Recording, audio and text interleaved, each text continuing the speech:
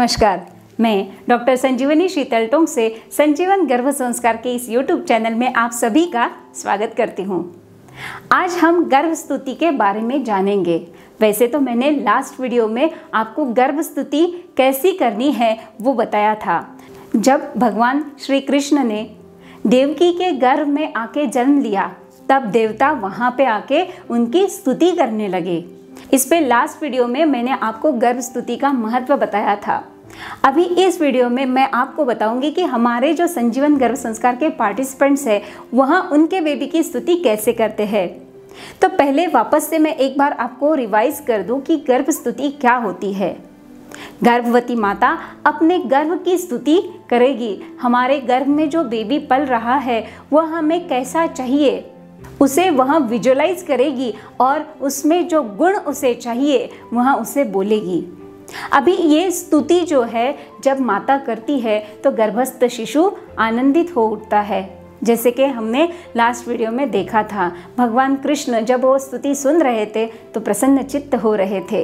अभी गर्भ स्तुति में क्या क्या होना चाहिए, तो बेबी में हमें जो गुण चाहिए उसमें वह होने चाहिए और स्तुति सुनने में बेबी बहुत प्रसन्न होता है।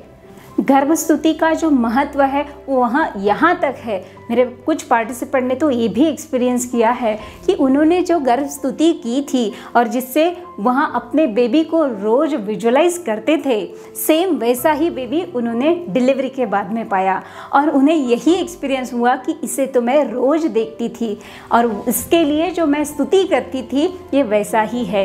आइए जानते हैं हमारे संजीवन गर्भ संस्कार के पार्टिसिपेंट ने यानी संजीवन गर्भ संस्कार के माता ने उनके शिशु के लिए कौन सी गर्भ स्तुति की और कैसे की, उनसे ही सुनेंगे।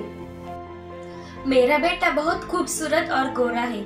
उसके बाल मुलायम काले और चमकदार है। उसका फोरहेड ऊंचा है। आईब्रो काले रंग की है। उसकी आंखें काली तजेलदार है। नाक धारदार है। ओठ मुलायम गुलाबी रंग के हैं। गाल गुबगुबे मुलायम है। दांत मोती जैसे शुभ्र है। जीभ लंबी है। कान मेरे जैसे मध्यम आकार के हैं। बेटे का मुख कमल हमेशा हंसरा, खुश, तेजस्वी और दैदीप्यमान है। हृदय सात्विक है। बेटे की बुद्धि चाणक्य और सद्विवेकी है। मन में ईश्वर का ध्यास है। बोल मधुर भाषीय है। वेट 3 किलोग्राम है। शरीर तंदुरुस्त और निरोगी है। बेटे का नेचर परोपकारी, मन मिलाऊ, पढ़ाई करने वाला, समंजस, नित्यानंदी है। शिस्त का पालन करने वाला है। अपने विचार सबके सामने न डरते हुए स्वतंत्रता पूर्वक प्रकट करता है। बेटा तू मेहनती, संकल्पवान, स्वावलंबी, दृढ़ निश्चयी है। माँ पिता के साथ हर एक चीज शेयर करता है। तू धनवान और ऐश्वर्यवान है। तुम्हें अच्छे लोगों की संगत पसंद है। सब खेल में अव्वल आता है। स्टेज डेयरिंग बहुत है। डांस करना भी तू पसंद करता है। भजन गाता है। सब विषयों में तू होशियार है। फॉरेनर लैंग्वेज भी तू जानता है। बड़ों से बातचीत करते समय मुख पे नम्रता का भाव रखता है। दूसरों के बारे में सोचता है। उनके दिल पे विजय प्राप्त करता है। भक्ति एकाग्र से करता है। मित्रों का परम दोस्त है। सब अन्न पदार्थ खुशी से खाता है। सर्व गुण संपन्न और सबको प्रेम देने वाला है। बेटा तेरी पर्सनैलिटी आदर्शवादी और आध्यात्मिक होने के कारण समाज में तू सम्मान प्राप्त करता है। तुझे सब शास्त्रों का ज्ञान है। तू सबको पूरा सुख और सहयोग प्रदान करता है। समाज में लोग तुझे विद्वान के रूप में पहचानते हैं। तेरे बोल सत्य होते हैं। लोग तुझ पर विश्वास रखते हैं। दान धर्म का भाव तुझ में विद्यमान है।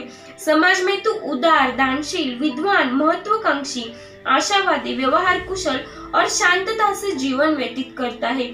अधिक समय लोगों की सेवा करता है। आध्यात्मिक स्थलों का अधिक ज्ञान तुझे प्राप्त है। तीर्थ यात्रा को जाना भी तू पसंद करता है। बड़े लोगों की पहचान करने में तू सफल है। सुसंस्कृत आचरण और सहृदय सहायता करने के स्वभाव के कारण तू जहाँ भी जाता है वह हर्ष निर्माण करता है। नाम जप उत्सव, अन्नदान, ब्लड डोनेशन, देहदान शिविर का आयोजन तू करता है। समाज के साथ एक अलग ही खुद की पहचान बनाता है। इस तरह से जब माता अपने गर्भस्थ शिशु की स्तुति करती है तो वह आनंद से ओतप्रोत होती है। उसने कभी सोचा भी नहीं रहता कि मेरा बेबी ऐसे होगा और उसकी स्तुति मैं ऐसे करूँगी। वह जो एक्सपीरियंस है वो आप भी ले सकती है। संजीवन गर्भ संस्कार में हम गर्भ स्तुति कैसे करनी, क्या क्या करना है और आपके बेबी की गर्भ स्तुति खुद बनाती है। यदि आप भी यह एक्सपीरियंस चाहती है, आप भी गर्भ स्तुति हमारे बेबी के लिए लिखना चाहती है, उसे कल्पना स्वरूप देखना चाहती है और उसे अस्तित्व में लाना चाहती है, तो संजीवन गर्भ संस्कार की लिंक मैंने आपको नीचे दी हुई है। वहाँ पे जाके आप रजिस्टर करके ये सब सीख सकती है। धन्यवाद।